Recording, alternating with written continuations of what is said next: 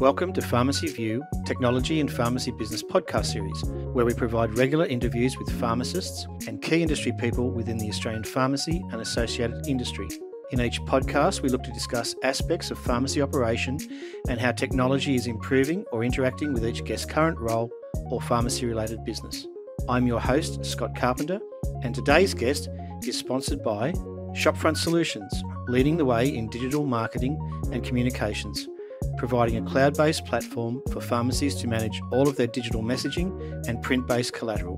For more information on the Shopfront Solutions digital platform, simply go to the website at shopfrontsolutions.com.au. I'm talking today with Pharmacist Mark Feldschuh, who I had the pleasure to talk with a few months ago in our Strong Room podcast episode. Welcome, Mark.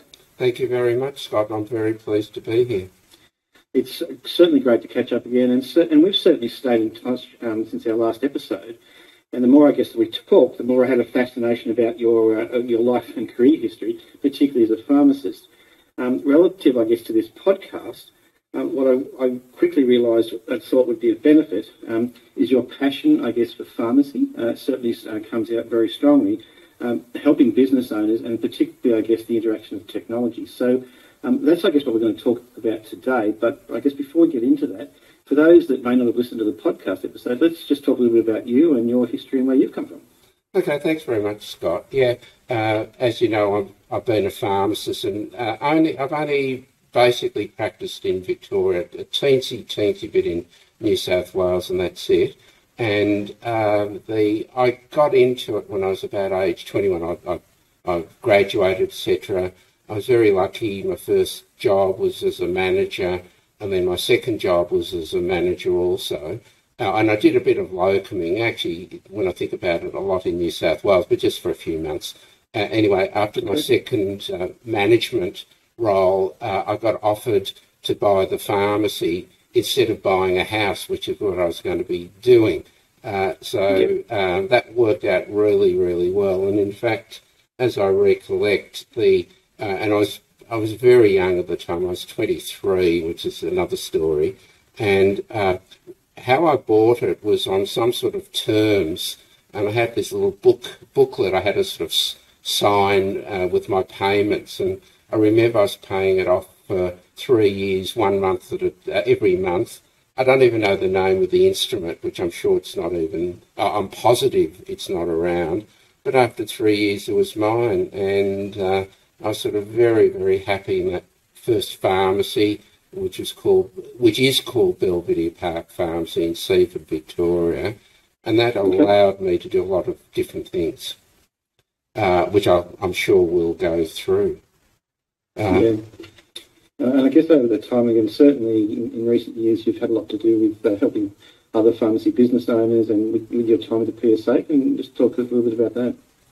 Well, I was part of a few different buying groups, etc., and we always helped each other. I just remember very early on, there was 3 of us in different areas of Melbourne with your own pamphlets. I was always in AMCAL, and that was pretty good, but I was able to sort of do other marketing things on top of it. And I do remember one of my first sort of coups was Tonka toys, which is quite funny. So we were selling a lot of those, and then electronic games and all sorts of things. But back to how sort of I hope I help people. Used to go on a lot of conferences and sort of see new ideas, and obviously I learned from other people. And you certainly should be giving back to the same people, which was easy to do, especially if they weren't in competition. And I was lucky that where I was, there was really no close competition, and any competition I had was very sort of, I don't know what the word is, not manageable, but very friendly. So, and a bit of cooperation and, swapped stock, etc. And all of that. And I really enjoyed professional development, or CPD, or PD. And I got into PSA and sort of lobbied a lot of things and went to conferences. And I eventually ended up as the the president of CPD Victoria for PSA, and also eventually became president of PSA for Victoria, which enabled me to do basically anything I wanted to that was reputable, etc. And I really enjoyed Advocacy and, as I said, PD. And it was just very easy, and things have changed, but still cooperation's fine. And one of my big things was the idea of using systems. I got that from a book called The E-Myth, as in Entrepreneur, by Michael Gerber. Very old now, but the systems approach was brilliant. So I was always trying to steal any ideas on systemisation from anyone. The best I ever did was with McDonald's. And I actually grabbed at one stage a regional manager of McDonald's, and it was a she, and she really helped me with systems. So I love the idea of things. And really, one of the ones which was really, really simple was walk as the customer walks into the pharmacy. So just on 9 o'clock, someone actually had to go out the front door, right outside, and then walk all the way back into the dispensary with a checklist. Sometimes it was me, sometimes it was a shop assistant, sometimes it was another pharmacist, but it was amazing what you could learn from that. Just even empty boxes, signs not right, and very, very simple, but a bit like when car dealers or insurance agents used to send you a Christmas card and a birthday card. It was such an easy thing to do, and everyone knew about it, but I guarantee not many actually executed on it. So you've got to walk the talk and do it. So there's some of the things I learned, and obviously people around me sort of picked that up too, which I was very pleased to help. Yeah, and look, that's a really good prompt there, because I certainly came through a similar era. And again, I guess where technology's taken over today is the use of the social media platforms. And whilst you may or may not still send a birthday card or a note, certainly in the businesses that I'm involved with, either in my own businesses or the ones that I provide business support to, what we do now is we make sure that we do this kind of regular activity on our social media. So again, it's about being out there. It's about, I guess, marketing yourself, letting people know what you are doing or what you can do, and ultimately, it may not be today, but it might be 3 months down the track that someone rings you up and said, "Hey, I remember seeing something that you did a couple of months ago. Can you come and help me with that?" And I think ultimately that's that regular repetition, not going overboard with technology, because if you do it too much, people can potentially get harassed and turned off. But certainly, I guess, keep the branding going, which just sounds like what you were doing. Yeah, as long as you do anything with integrity and really not trying to sort of con anyone. And in pharmacy, I always thought you do something in the patient's best interest as long as it was totally legal. If you did that, it'd be hard to get in trouble. Yeah.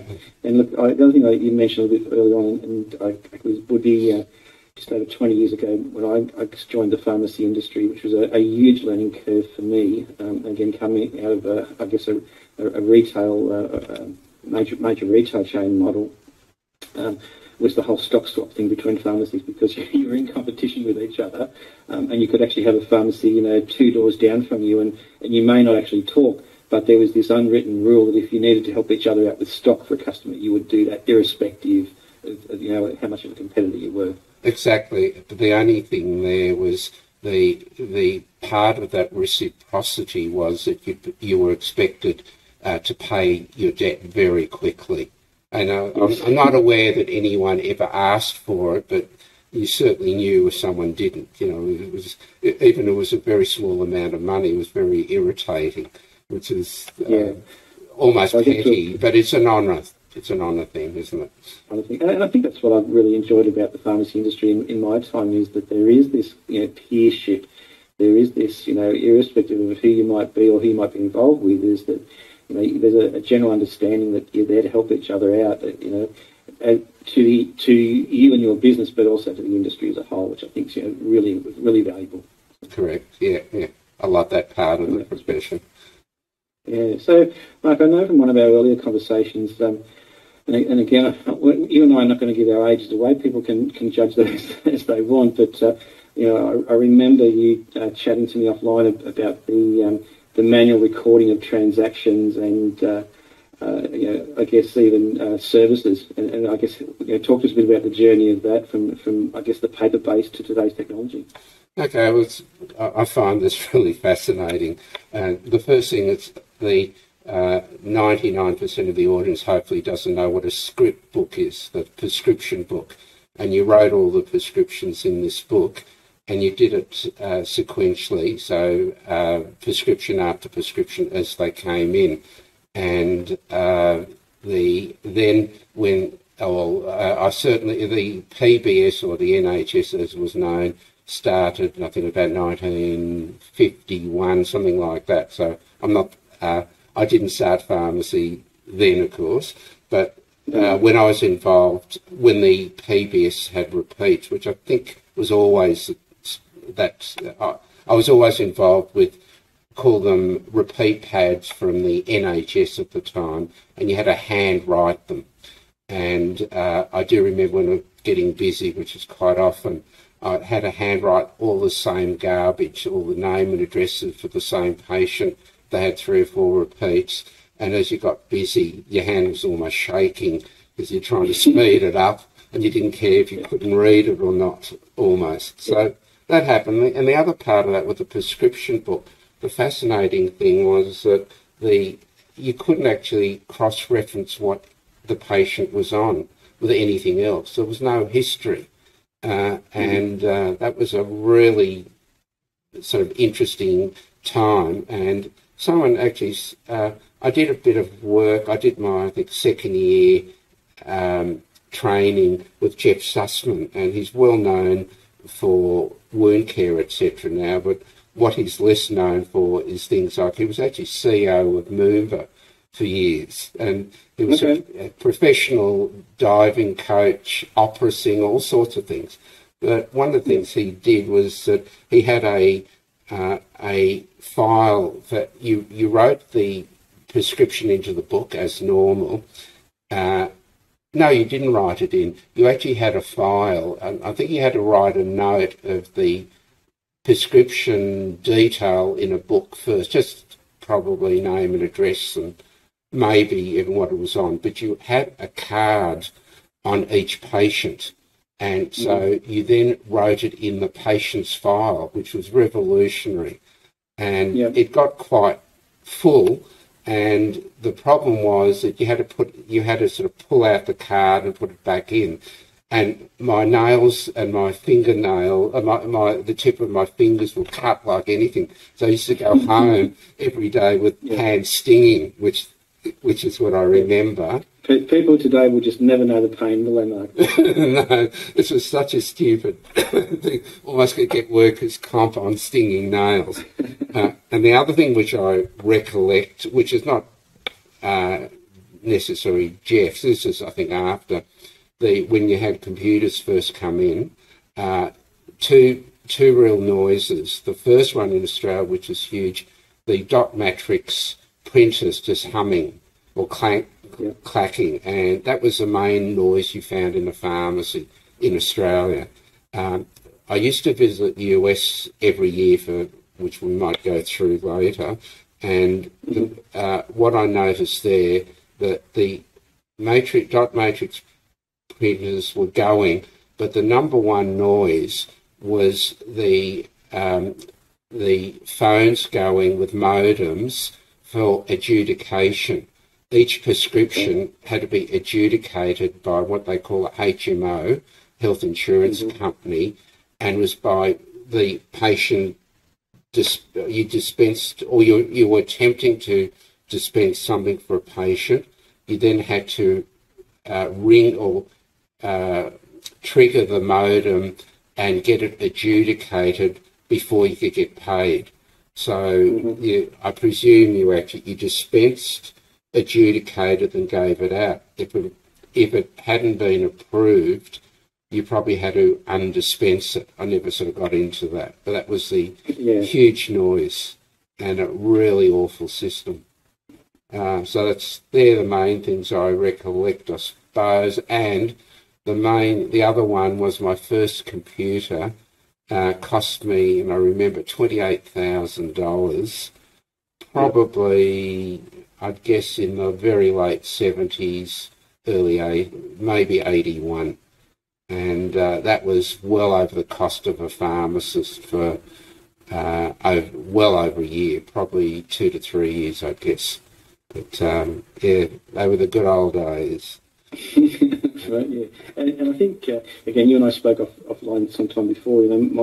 My background was not being entirely in pharmacy. You certainly come from a bit of a mathematics background, and I certainly look at the transition from slide rule to scientific calculator, or basic calculator to scientific calculator through my period of time. And I think the only thing that's missing on mine is that I never actually had to use an abacus, maybe, except when I was a 2-year-old. And in the scheme of things, what we've seen is this technology coming through everyday life, from education through to today, communication, marketing, and online shopping and ordering, and ultimately that's all impacted possibly mostly positively, but in some cases negatively on the pharmacy industry. And I guess that raises a really good question that I ask quite a few of my guests, is that the plethora of apps available in pharmacy today must be time and mind consuming. And so as a pharmacist, how would you guide someone to look or research around what's the best app for them, or what's the best program for them?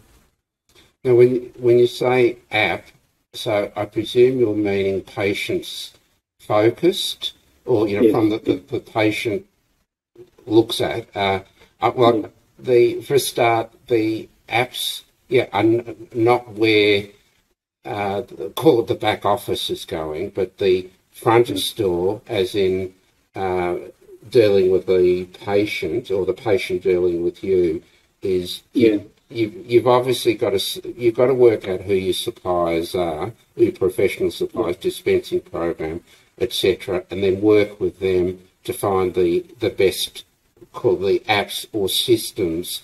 But you've got to go through a systems approach for the apps. So you don't just get an app, and obviously you're trying to get for start, what makes a customer easy to deal with you, but then you've got to work out how it fits in to other things you're doing and how it integrates into the pharmacy. A better analogy may be that I see a lot of apps that I do some consulting for different companies trying to get into pharmacy, etc.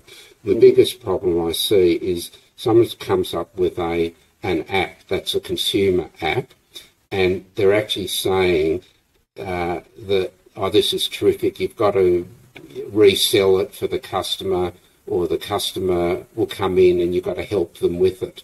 The way I look at it, the gold standard is that if there's medical information and then advice needed, you've got to see where does it actually impact the patient.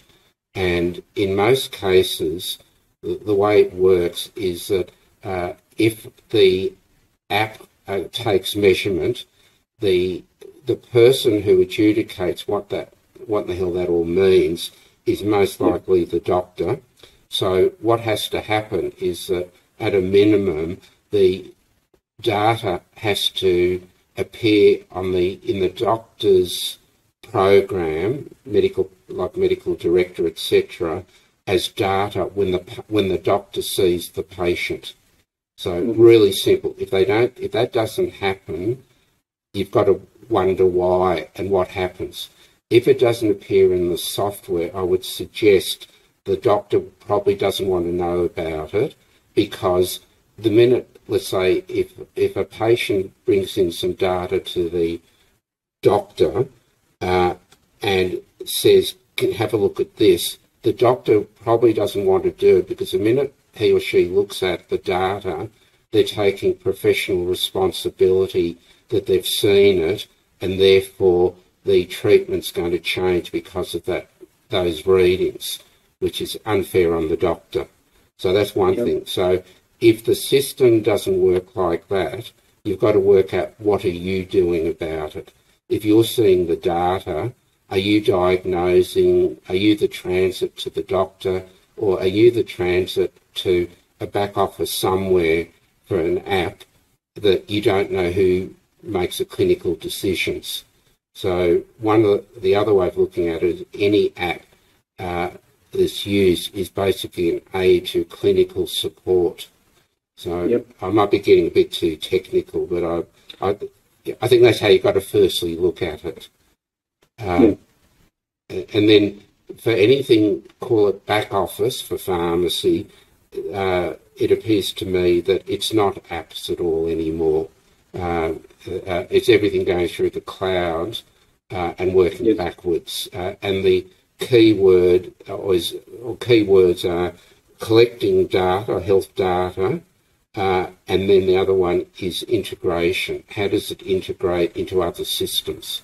So, for instance, into doctors' systems or hospital or whatever. So they're the critical issues. So that's maybe that's not what I thought that you would have thought I'd answer, but anyway, that's how I look at it. And then you find out which are really good, and the other key thing is who owns the data and who's monitorising it. Some of the apps that I have seen. The pharmacy or the pharmacist does not own the data at all.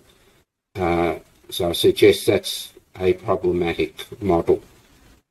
Going forward. I think that's a great answer, because again, it's coming from where your mind is at, and I guess you're in a position where you're coaching and providing support to pharmacy owners. So these are the things that you would look at, and therefore some of the things that a pharmacist or someone within the industry today looking at this world of technology that should be integrating with it. And again, ultimately, there could be someone listening today that's just as likely to give you a call and say, "Hey, Mark, I heard you the other day. Can we talk a bit more about this?" And I think that's what I like about this industry, is the fact that there is competition within the industry, but again, this peership is that you can ring and touch base with someone and just get a different point of view. And I think that's really good from that perspective. Very happy to talk to you. If I say that back to you, from my perspective, it's one thing to have a technology platform in your pharmacy or a customer app, but really, before you jump into it, understand what each stakeholder interaction is, I think is what you were saying. Correct. And I'll add, I do work for pharmacists who get into sort of professional trouble, let's say, that have to report to APRA and the Pharmacy Board, and I'm getting quite reasonable at sort of working out what the needs are. And I always look at that filter. So what systems are in place to mitigate risk? So what's your risk management strategy? And not having control of your data, for instance, is just such an obvious problem. It's very hard to defend if you don't have a good risk mitigation strategy. So if you don't have any control of your data and you don't know who has, you're just looking for trouble. Yeah, interesting.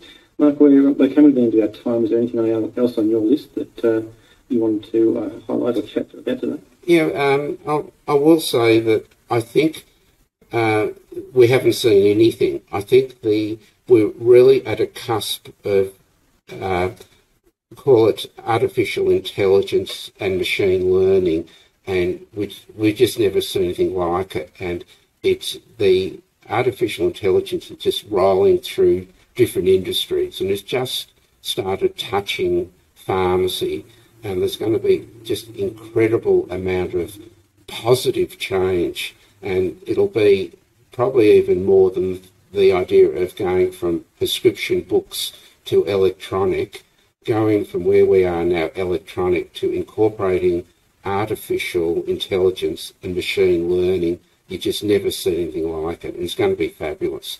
So again, you've got to be careful, pick your suppliers and make sure all your security in place, and see what everyone else is doing.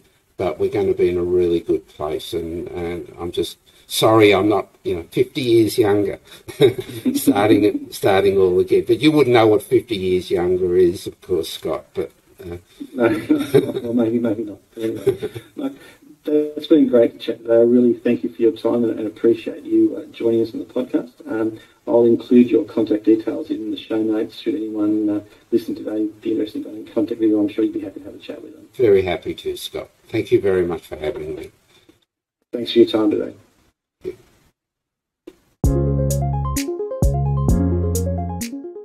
Thank you for listening today. Pharmacy View is a technology-focused podcast provided by Melbourne-based business Arian Technologies and Shopfront Solutions. Over the podcast series, our guests include pharmacists, retail managers, wholesalers, suppliers, and industry technology partners. If you would like further information on our podcast series or to participate in one of our episodes, feel free to send me a message or touch base through the Pharmacy View website, pharmacyview.com.au.